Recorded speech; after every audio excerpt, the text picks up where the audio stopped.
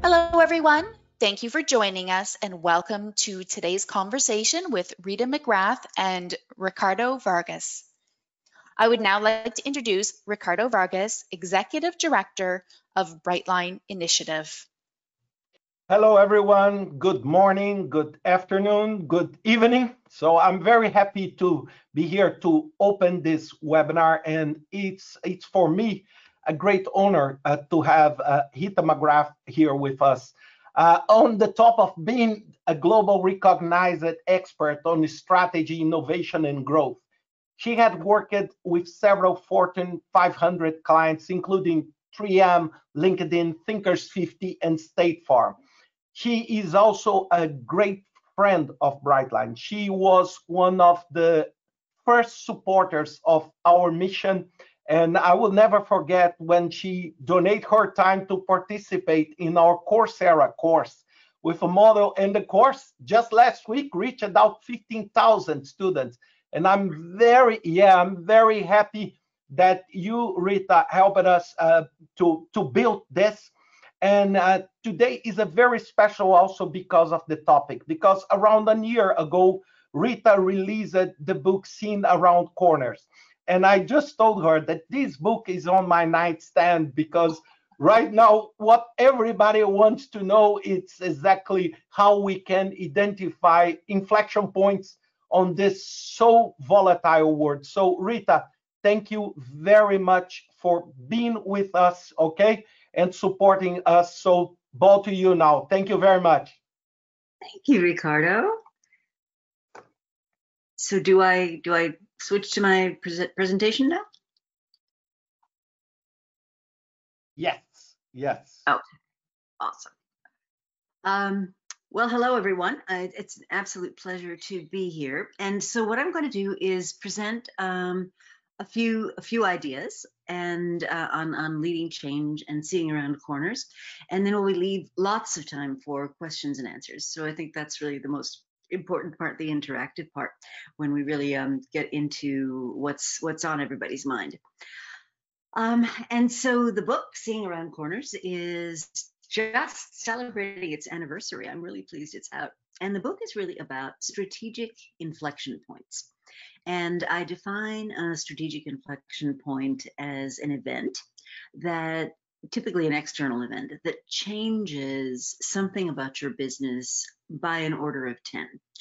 So if you think about any business, by the time you're working in an industry, as the strategists like to say, by the time you've got something worked out in terms of your business model, your customers, how you get paid, what you do, there are all kinds of realities that inform that business. And those realities are a function of what is possible at the time that business was founded.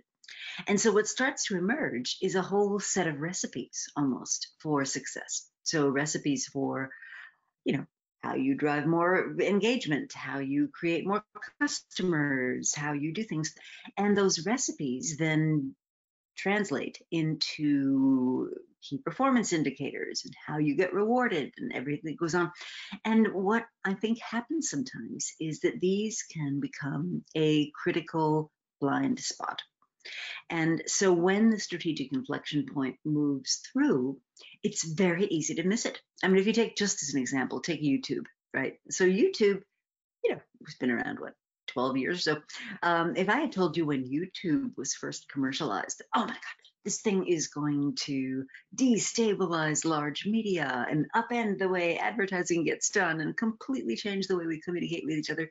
It's going to be a way, kids in a garage with nothing but a smartphone can make money.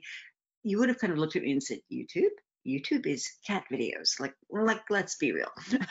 Facebook, teenagers sending ill-advised pictures to one another of beer bombs and so forth.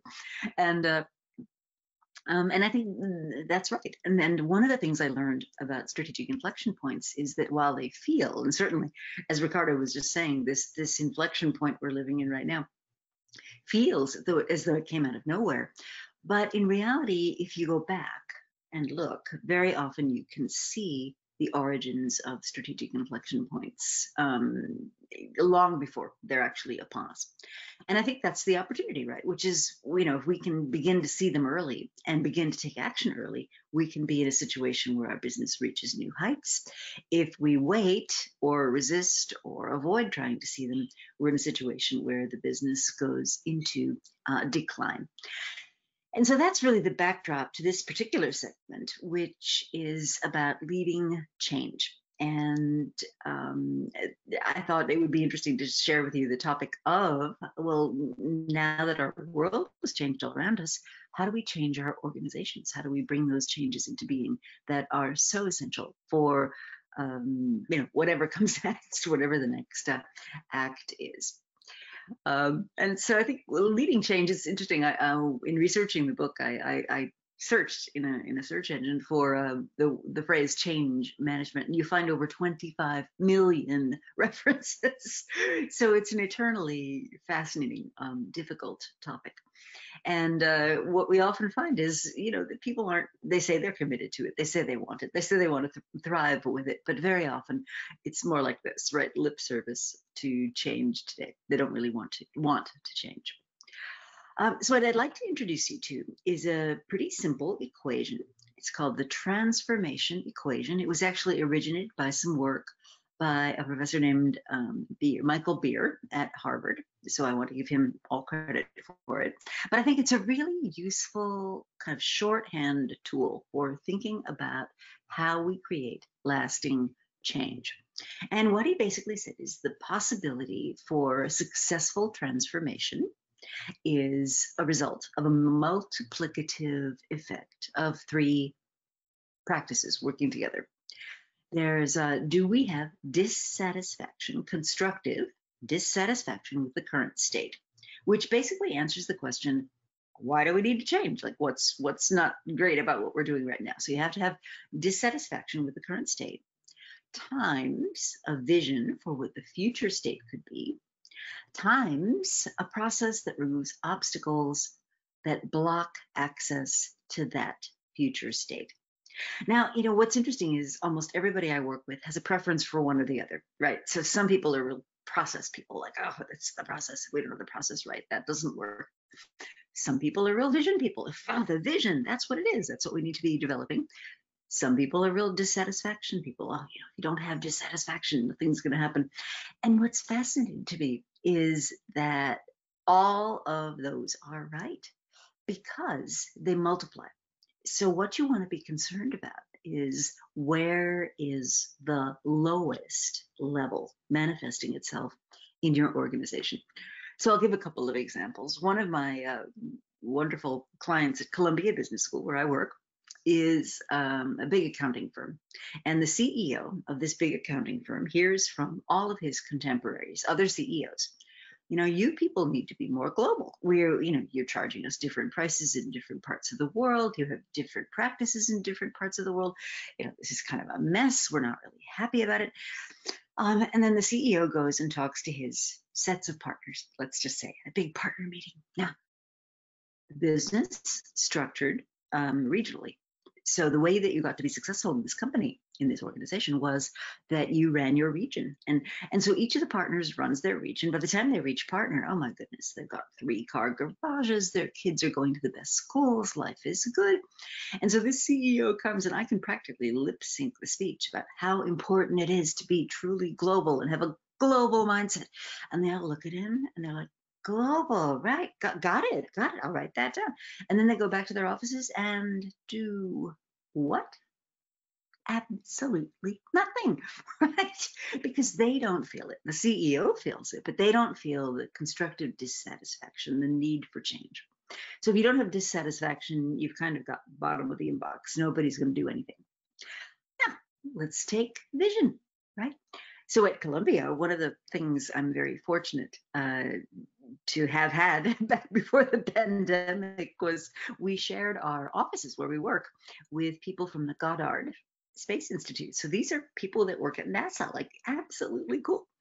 And you'd run into them in the hallway, you'd be like, oh my God, you work for NASA. How cool is that? and what's it like? And they're like, well, we're not too sure about the Mars mission and the Hubble telescope. The thing just doesn't fly, and we have to rely on the private sector to make some of our moves. Lots of dissatisfaction. They've got no problem there. And these guys could process their way to, New York to California. They could flowchart that. But they're not completely clear what their vision is. What is it we're here to do? And then so it's kind of discouraging, right? Now, the worst case of all, I would submit, is where you've got dissatisfaction, so you get change going. You've got a vision, so you know how good things could be, but you don't have the structures in place that are going to make the future reality possible. And if you think about big social changes, what that tends to do is it creates a vacuum. It creates isolation. Think about things like the Arab Spring. Think about in your own organization, right? You have a fast start and then things kind of fizzle. So my main point here is that each of these, dissatisfaction, a vision for the future, and a process that's in place to try to eliminate obstacles are critically important. And you really need to be thinking about each of those as you're thinking about lasting change. And I think a lot of leaders miss something. They miss one or the other. So that's a real difficulty.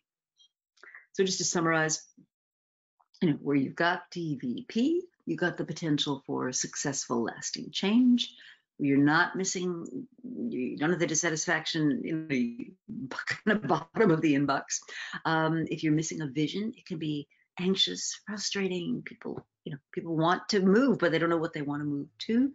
And finally, the most dangerous of all is this fast start and then trouble, where you're not really getting the outcomes. So I'll give an example, and just I'll take the American Revolution. Those of you that have seen the movie Hamilton, right?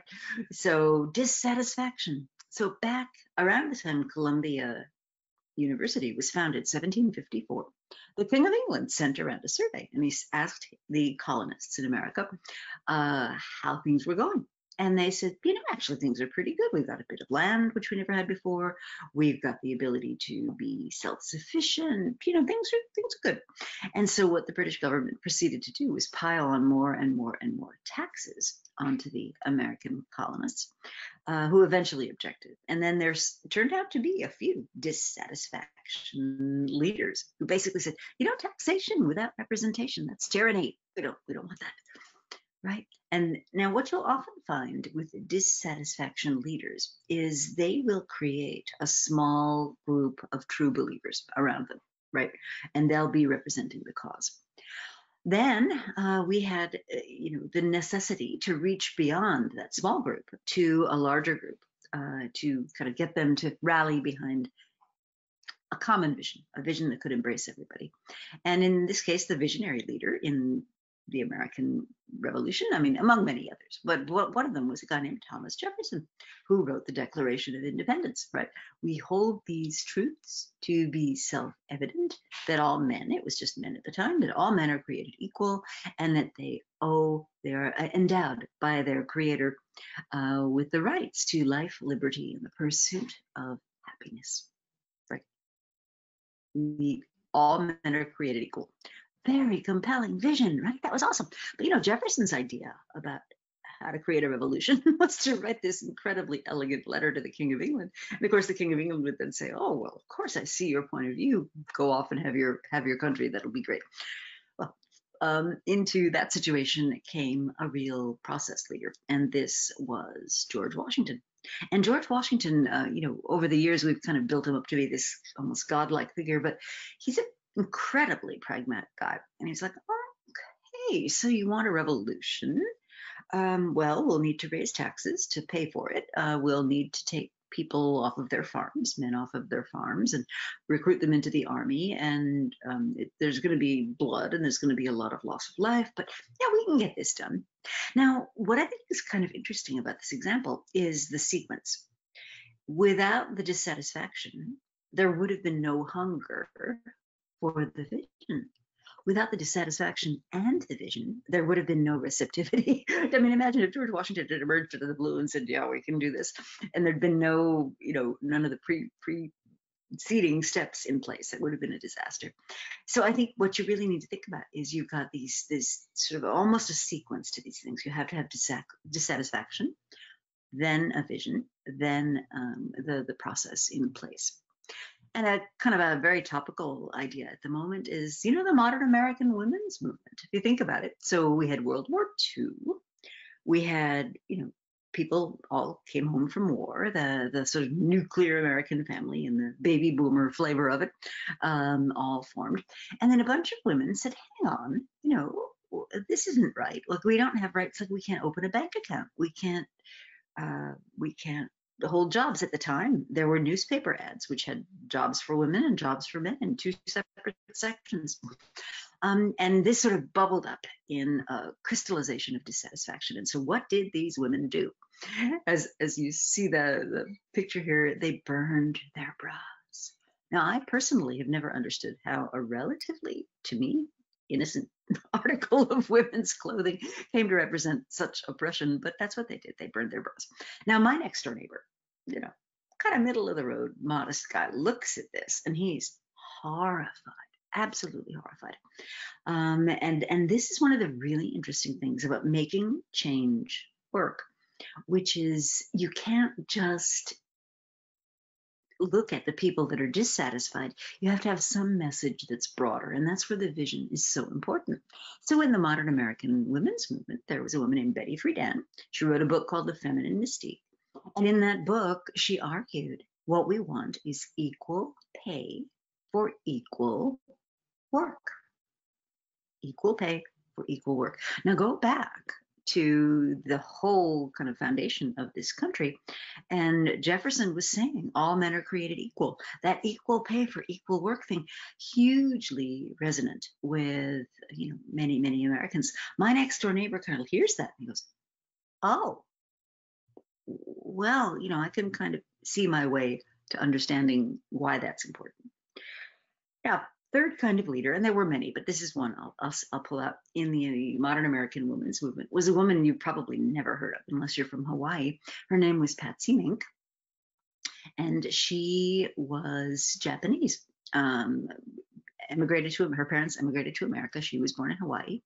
Her father, during World War II, was interred in a prisoner of war camp, where many of the Japanese, much to the disgrace of the American government, were interred.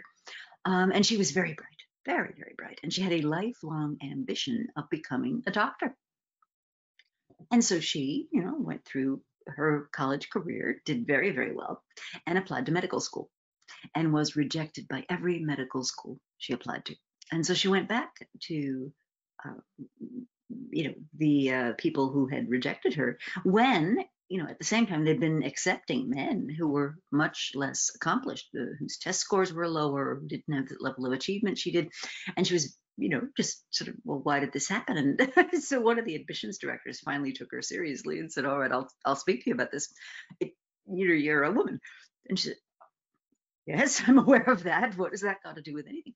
And he said, well, we're going to give you a place and we're going to have all this expensive education invested in you, and you're going to get trained and you're going to work maybe for a couple of years, but then you're going to drop out to have babies. And at that point, like you're just taking a place and it's not going to be fruitful. It's not going to be useful. And at the time, this was legal. By the way, this is going on still all over the world. In Japan, there was recently a scandal where women were being rejected from medical school because they were women, basically. And so anyway, Patsy Mink gave up her lifelong dream of becoming a doctor and became a lawyer instead. And relentlessly, over a long career that involved several terms in Congress and much effort on her part, eventually really fought to get these unfair laws, things that laws that said you could be discriminated against in applications to medical school, you could be discriminated against in terms of credit, and on and on. But her signature achievement was something called the Patsy T. Mink Equal Opportunity in Education Act. It was formerly known as Title IX.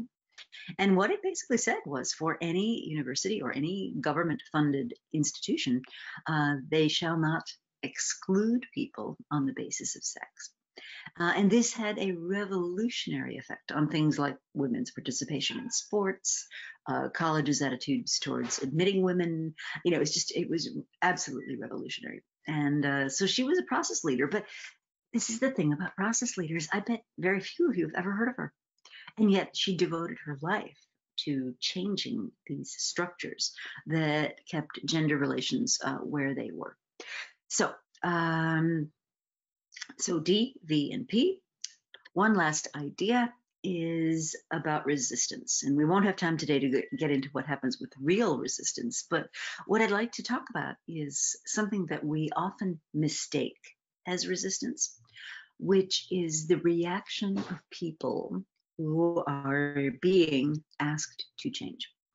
And what we very often mistake as resistance is the emotional reaction of being forced to change in some meaningful way. I mean, look at this little guy. He moved my bowl, you know. And any change, even if it's a positive change, there's always this moment where you have an emotional reaction. And it very often follows a common pattern. And we know about this pattern from Elizabeth Kubler-Ross, who said, you know, anytime we have to change, and in her case, she was studying people who received the news that they had a fatal illness, but you know, that research has since been extended to many, many different spheres. We tend to have a very predictable set of coping strategies. So when the change first happens, right, there's impact, then there's shock, and there's the denial, like this can't be, depression, you know, and often anger, bargaining, and then finally acceptance and reconstruction. So Ricardo, you were talking earlier about, you know, there you are at Davos. It's January, it's 2020. Everybody's still sort of saying, well, this virus thing, you know, it's in China, it's not going to be that big a deal. And then eventually we go through these motions, right? Where it's like, well, this can't be. And then it's, you know, my entire year gets canceled. And well, oh, you know, and for many people, that was very kind of depressing. For others, a lot of anger, a lot of like this isn't right, this can't be. And then finally, for a lot of us now, we're sort of kind of reconfiguring our lives. We're trying to figure out what things are looking like right now. Now, the reason that I raise this is because I think it's counterproductive to treat these emotional reactions as though they are resistance, because they're not. Now, you do have true resistance, and as I said, we don't really have time to get into that today. But I think it's very important to understand that there's this emotional roller coaster that people go through as they're being confronted with change. So some things to think about. If they're in denial, they haven't acknowledged that there's a problem, you know, that's where you need to use mutually acceptable data. You need to say, well, you know, could you agree if the vast majority of people had a high risk of becoming ill, that it wouldn't be a good idea to have large gatherings? And, you know, okay, maybe I could agree to that. If they're depressed, if they're sad, right, that's where you want to say, hey, focus on the future. Let's think about the vision. Once this is past us, things will be different, but it could be, there are aspects of it that could be really great. If they're mad, they're angry. Very often, by the way, if they're angry, it's for a legitimate reason. Something got messed up or something didn't get done right or whatever. That's where you need to empathize, listen, provide support. By the time they get into bargaining, again, that's where you're looking at your process. And then by the time they're accepting the change, now you can kind of move forward. Now you can begin to move on. And then reconstruction. How are we going to live our lives now that this major inflection point has come upon us and we are passing through it? So let me wrap up, and then we'll have plenty of time for questions, I think, Ricardo. So we're definitely living through one of the most massive inflection points ever. And I think, you know, that's going to be very painful for a lot of people. It's also, to me, a great unfreezing. It's an opportunity to revisit and rethink many things that we hadn't really been open to before. So just as an example, at Columbia Executive Education, which is where I work, we've had to rethink all of our programming. And so we're now experimenting with different form factors that we could never do if it was a requirement that we be face-to-face. I'm taking my Women in Leadership program, which is a great program, but it was a 3-day intensive, everybody comes to New York kind of program, and we're now stretching it out over 4 weeks. It's 2 days in the week over 4 weeks. I actually think the learning in many cases is richer. We can reach a whole different group of attendees who could never come to our course before. So, yes, it's horrible in many ways, but it's also freeing up some creativity to cope with kind of new things. One of the things I talk about a lot is the new strategy playbook, where we're not looking at competitive advantages that last for long periods of time, but we're looking at competitive advantages that are short. Right? And one of the big elements of the new strategy playbook is that, change. We have to accept change as normal. And we can't just say that it doesn't exist. Dissatisfaction, absolutely critical, but constructive dissatisfaction. We don't want people just whining and, being mired in it. We want them to say, well, this isn't great now. What could we do to create a better future? Vision absolutely matters. I think more than ever, people need to be able to look and say, there's something we're striving for. There's something that's better. We also don't want to ignore the process steps. What are the step-by-step things that need to happen to get us from where we are to where we want to be? And then finally, resistance can often be misinterpreted. And so don't blame people for having the emotional reaction to change that they might need to have. So for anybody that wants to learn more, thank you. This is my email address. You can easily reach me. I'm on Twitter, I'm on LinkedIn, I am on Instagram, I'm on YouTube, all kinds of things. I run a monthly newsletter, monthly-ish, where you can subscribe to. It's free.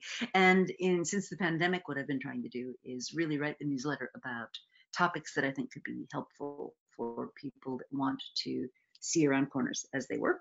And then the other thing I've been doing since the pandemic has kind of come upon us is Friday Fireside Chats.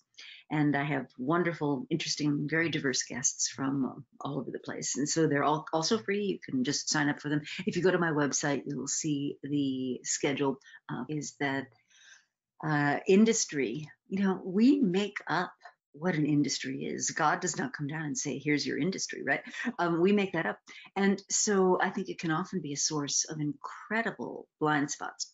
So what I would recommend alternatively is really think about who your customer is. What is the customer? And the specific way I look at it is, what is the customer job to be done?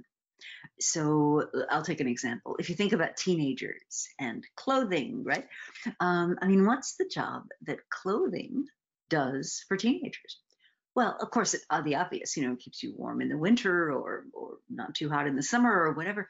But if you think about teenagers specifically, it's got an incredibly important communicative job to do. So what tribe am I part of? What tribe am I not part of? What is my uniform for going to work?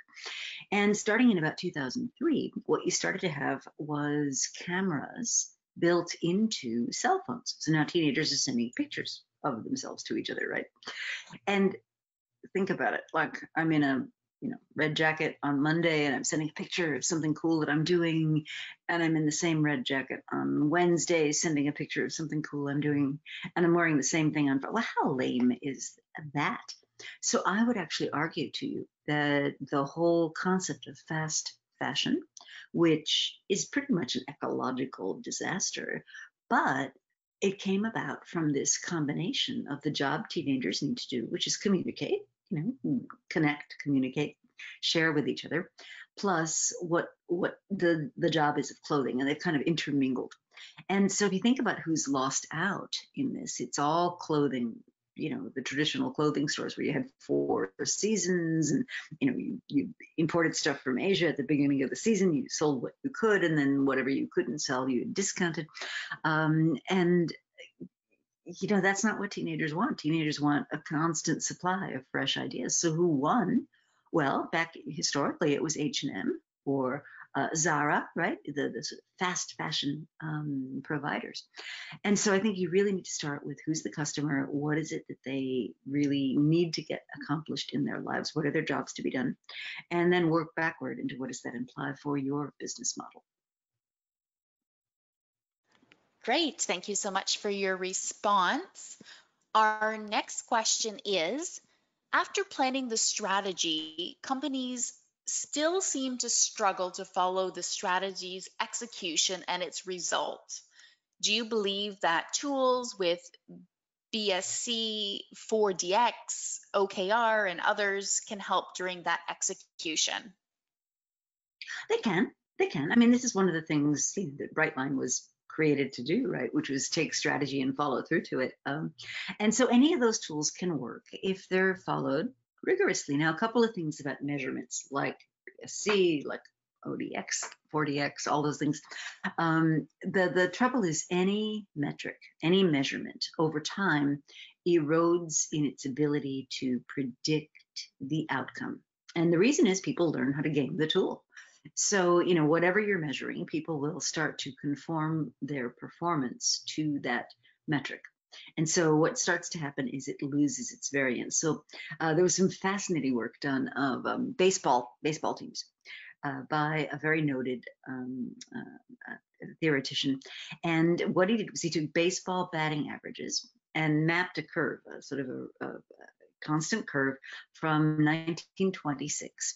And then he mapped the same curve multiple decades later. And what he found was the average was about the same. The average batting score was about the same, but that the variance had collapsed. And what he learned was that, if you think about it, the good batters learn how to do better and better, but the good pitchers learn how to do better and better, against the batters. And so the variance on the upside begins to collapse. Meanwhile, the teams learn what a good batter really looks like, what that really means. And so the bad batters get weaned out of the population. And so what you have is the same average, but the variance collapses. Now, the reason I mention that is your ability to use a metric to predict the outcome over time almost inevitably loses its power. So yes, those kinds of metrics can be incredibly powerful, but you have to remember that human beings are ingenious creatures and they'll figure out how to game the system. So that's kind of the first uber observation I would make. The second one I would make is, and I'll take the balanced scorecard just in particular because I happen to be very familiar with it. It is very possible for balanced scorecard measures that look incredibly clean and streamlined at the top of the house, on the top of the organization, to look like a strand of spaghetti against the wall by the time it gets down to the level of the organization at which you actually want it to motivate action. And so part of the challenge of implementing any system like that is how do you keep it simple enough that it really motivates action on the part of participants? Great. Thank you so much for your response.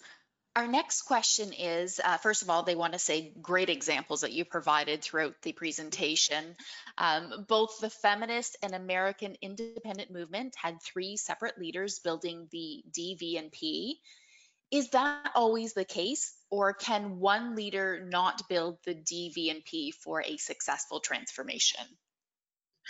As with all things human, it very often is the case that you've got separate leaders doing those things, but there's no reason one leader couldn't do it. And in fact, one of the things that, if any of you are interested, I have a one-page survey that I use that sort of measures the levels of DV&P in your own organization. I find it tends to be a different skill set. Now, that, again, there's nothing deterministic about this. It's possible for the same leader to do all 3. But, the person that's creating dissatisfaction, I mean, think of Malcolm X or somebody like that, where you're just marshaling this tribe of people who are motivated by a sense of this isn't wrong. We really need to change this. Dissatisfaction leaders, and those very often are, a small tribe of true believers. The visionary leaders tend to be the ones that are able to reach across, to bring more people into the camp, into the field.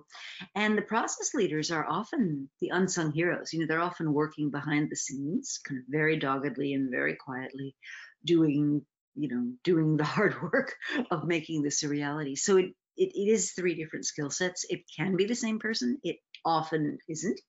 And I think it's just important to know that each of those functions needs to happen. And they happen in a sequence, right? So dissatisfaction first, very often then if you need that vision, or the dissatisfaction just gets you grumbling, it doesn't get you a move to action.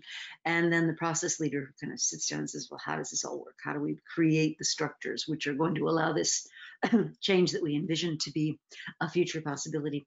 Oh, one practical thing that occurs to me as we're talking about DV&P is you can use this structure to construct what I call an elevator speech, which is, imagine somebody that is important or potentially important to your change effort, and you run into them in a casual moment with not much time. So you can use DVP to actually construct what is often called an elevator speech, which is a short, I'm talking really short, 20 seconds, 30 seconds, sort of layout of what you're doing and how they can help. So in my case, we're completely rethinking Columbia Exec Ed. So let's say I were to run into an important stakeholder, a key client or a dean or whatever, and they said, so how are things going? How's this affecting you? And I would say, dissatisfaction? Oh, well, we've had to completely rethink our curriculum, vision, but we actually are thinking we're going to be able to open this up to more and more customer segments we could never serve before. We think this is going to be really a great opportunity to rethink the business. And then process, would you be willing to come to a meeting of the standing faculty to talk about how we might do things differently, right? So DVP structures your elevator speech so that you're not just sitting there with your mouth full of teeth when you have these important opportunities to interact with people. Thank you so much for your response. Our next question is, you mentioned a new strategy playbook. Could you please expand on that? Thank you. Oh, sure. So this is from my book, The End of Competitive Advantage, which came out a few years ago. And in it, what I argue is that strategy's thirst for sustainable competitive advantage is today a bit misplaced. And the traditional recipe for strategy, like when I started in the field back in the day, the traditional recipe was you found an attractive position in an attractive industry, you threw up entry barriers like crazy, and then you sort of maintained that advantage for as long as you possibly could. And there are places in our economy where that is still possible, but in more and more parts of our economy, it's not. And so in that book, what I argue is that strategy really needs a new playbook. And one of the first elements of that is getting rid of this idea that industry is going to predict everything, because it doesn't. And we've learned that over many, many painful years. So briefly, the new strategy playbook consists of 6 elements that are quite different from the traditional strategy recipe. So the first element is something I call continuous reconfiguration. Today, you may have heard of that as pivots, right? So that we are, or agile, right? That set of ideas, that we're going from a notion that stability is the normal thing and change is the weird thing, to sort of continuous comfort with multiple small changes that add up to eventually a big result. So if I were to take an example, a company like FactSet, which is a company that was established in the US in the 70s when computerization first entered financial services. And the 2 founders said, whoa, once we can get this data like into the hands of investors, that has enormous value. And their original business model was they literally had pages of printouts that were sent by bicycle messengers in the 70s and 80s. Well, today that company is completely unrecognizable. I mean, they have databases, they have artificial intelligence, they have machine learning, they have all this stuff. But if you look at their history, you don't see wrenching reorganization. You don't see fire the left-hand side of the building. What you see is continual small changes that led them to their current success. So continuous reconfiguration is the first principle. Second principle is something I call healthy disengagement, which means if you think about it, if strategy has a life cycle, there's going to be parts of your company that are going into erosion. In other words, they're not going to be growth engines. They're not going to take you to the future. And what you want is to extract resources from those elements so that you can invest them in new areas. And I call that disengagement. But we need to be able to do that in a healthy way. And what happens so often today is, and it's very human, I understand it, but people will cling onto those businesses and they will preserve them long after it's clear to everybody that this thing is just never going to make it. So what I think we need to do is be much more proactive and healthier about it and just say, well, it's not the people that failed, it's the business that didn't work out. And I think that makes perfect sense. So here's an example of that. Back in 2015, Dyson, the vacuum cleaner guy, was looking at the market for electric vehicles and said, whoa, this is a market that perfectly fits our strategy and aspirations.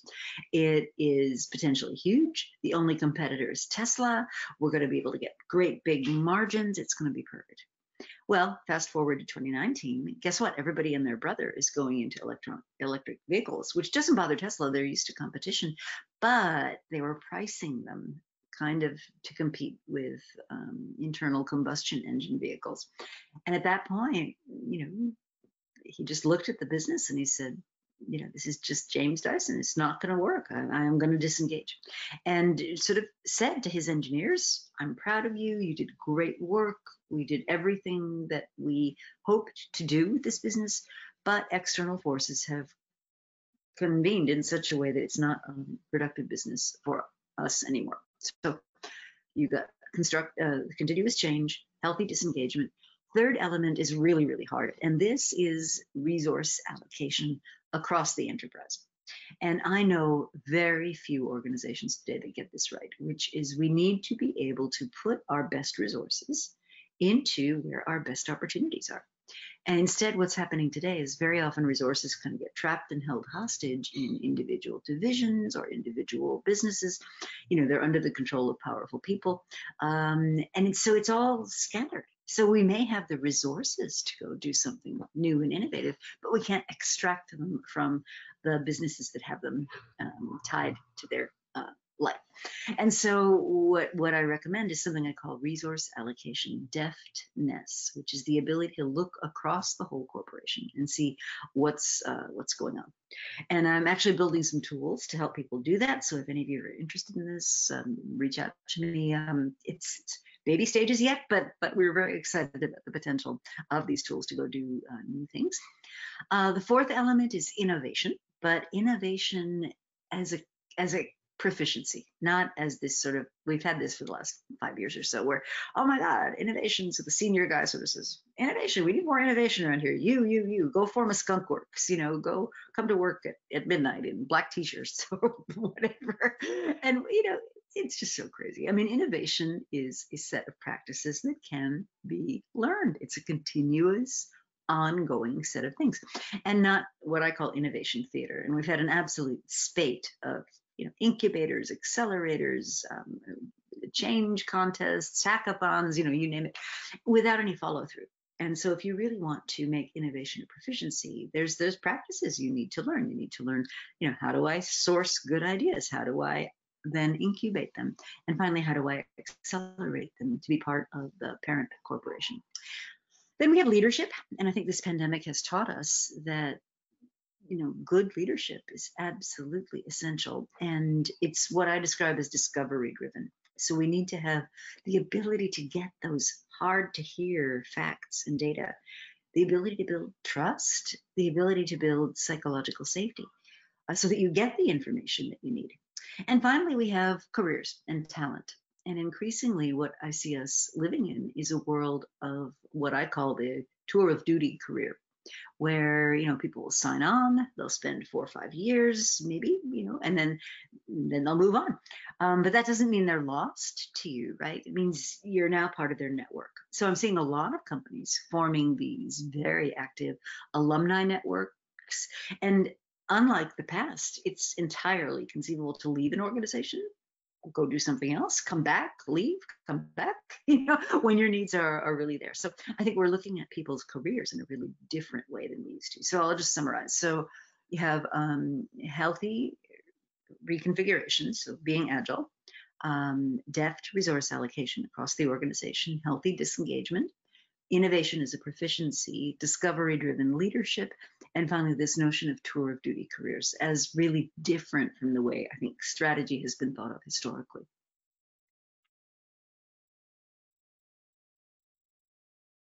Great. Thank you so much for your response.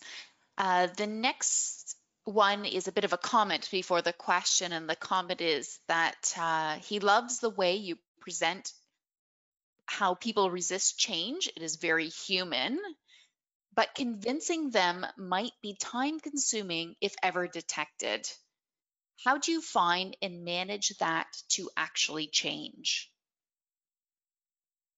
Well, I think what you need to do is think of it like any other thing you want to launch, right? You don't start with the hardest to convince. You start by creating a nucleus of allies. In product launch, we would call that, the early adopters, the people that see the vision, that understand it, that want to get on board. And then you broaden to the sort of early mass market, and then you broaden to whatever. So I think a big mistake is to try to do it all by yourself. I think what you want to do is recruit as many allies and true believers as you can, and then use the collectivity of their energy to convert those that are resistant. Great, thank you so much. The next question is, what are the KPIs we should be keeping an eye on apart from financial lagging indicators during a transformation, of course? Great question, because this is where I think a lot of companies, both profit and not-for-profit, get themselves hung up.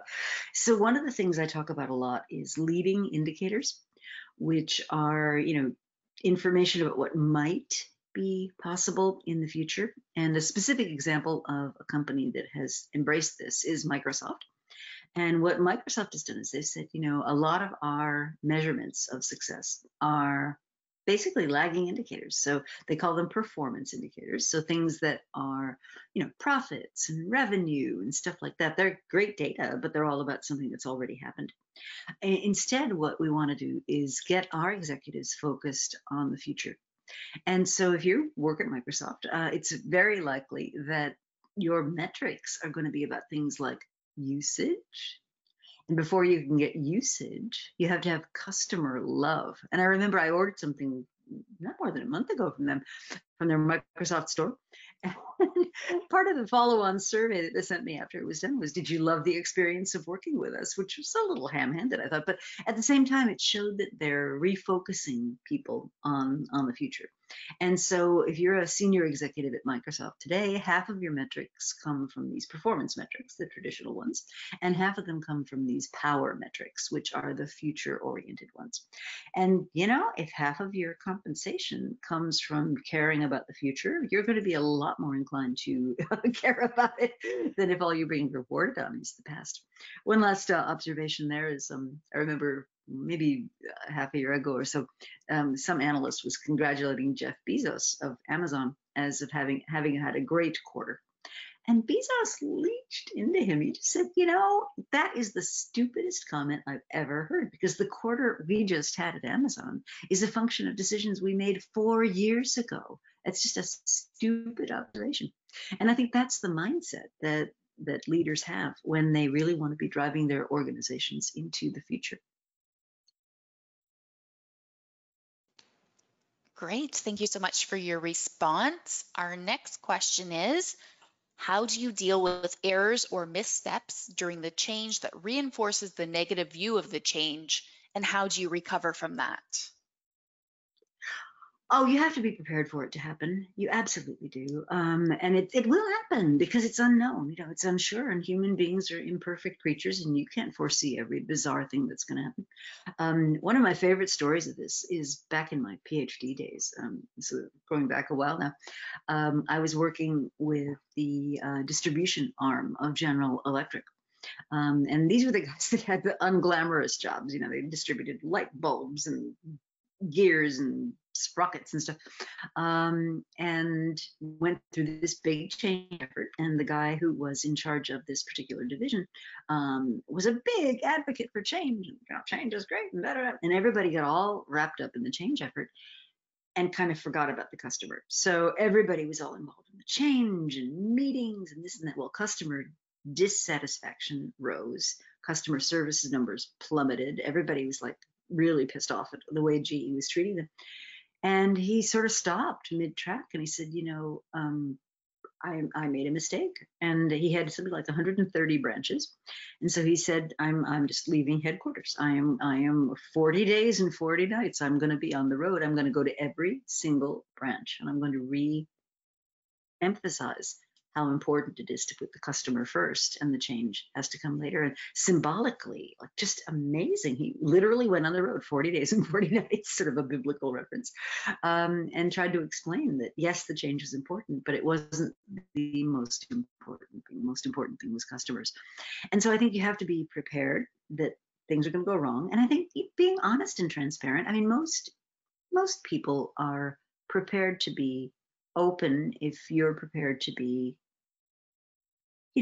accepting of the fact that, you made a mistake and this didn't go the way we thought. So one of the big things Amy Edmondson has taught the world, which is just such a gift to all of us, is the concept of psychological safety, that you need to be able to express when things aren't going right. You need to be able to express when things didn't happen the way that they could have, and that the more you can create an organization where that exists, then the more rapidly information will flow, and the better your decision-making processes and so forth will be.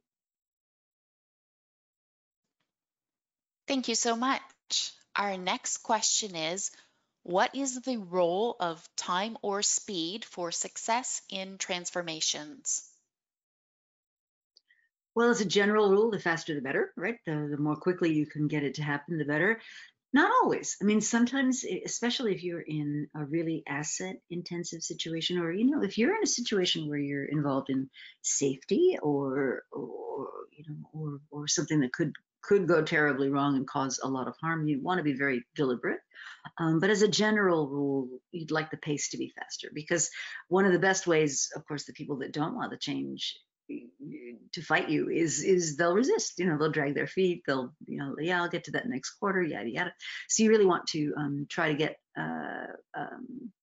more speed, more agility there.